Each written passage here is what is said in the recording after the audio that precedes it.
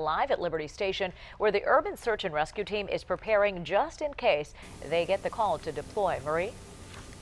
Well, Goshel, most of the work is being done inside of this warehouse right here. You can see the red boxes lined up.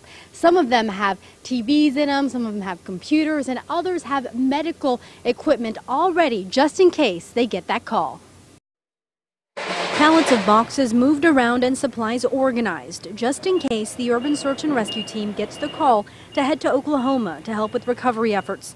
This 80-member team made up of firefighters, medical staff, and equipment technicians are constantly preparing for a deployment like this, where they provide backup for the local agencies. 10 News spoke with Jesus Arce, who, if called, this would be his first mission. He says he's already trying to prepare for the heart-wrenching images he may see there. I just look at it as a job, but probably when I do get there, I would imagine my little boy in that school or my house being destroyed as well. So it's heartfelt. Is also on standby is the Salvation Army. As soon as they get their phone call, they'll head to the other parts of Oklahoma that were hit by that tornado. We'll have much more for you coming up in our later newscast. We're live from Liberty Station. Marie Coronel, 10 News.